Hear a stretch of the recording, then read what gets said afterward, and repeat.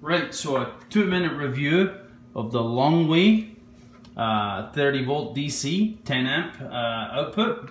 Tiny little rig. It's a switching mode power supply as opposed to a linear one. That's how they can get the compact design.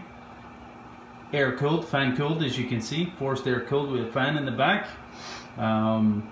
Speak to that in a moment, in just a minute. But just I've already done the comparison from 0 up to the 30-32 volt range with respect to how accurate the voltage was. 0.1 across the board. No point in me showing it to you. Take my word for it, people. And you can see here I've currently got a load on it of it's actually a tail light brake light assembly from the SX4. I've got both filaments actually active at the moment. Here's the specs on the lamp. I hope you can see them there. 13.5 volts.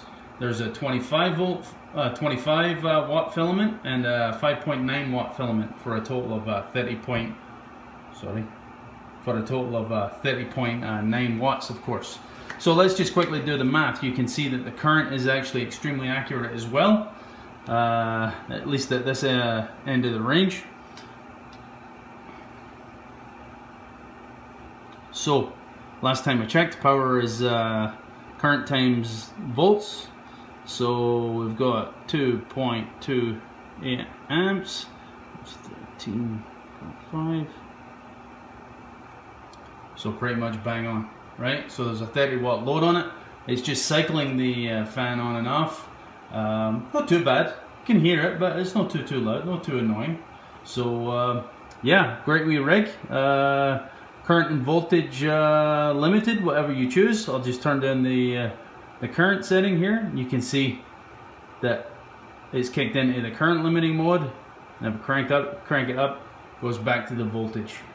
So yeah, really happy with it. I don't want to drag this out because I tend to bore people with the details.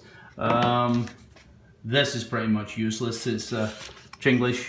Really, the specs on it are, you know, they are what they are. You're not going to be building satellites with it anytime soon with the accuracy of the rig, but hey, I just want to test a few automotive components on the bench from time to time.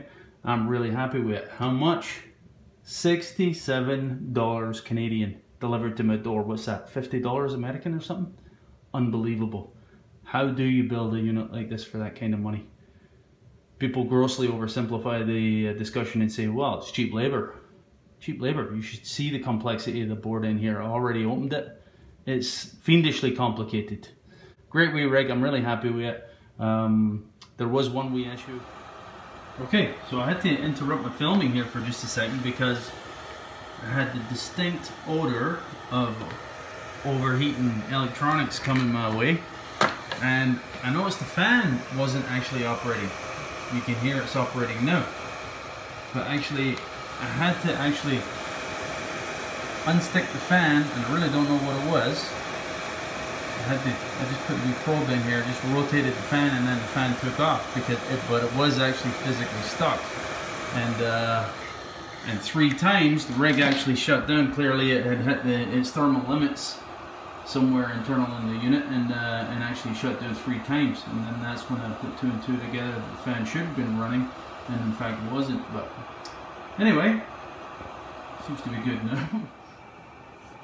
Right, so that's it, boys. I'll leave it at that. Make this one brief. I should mention briefly, thank you very much to everybody who's a new subscriber to the channel.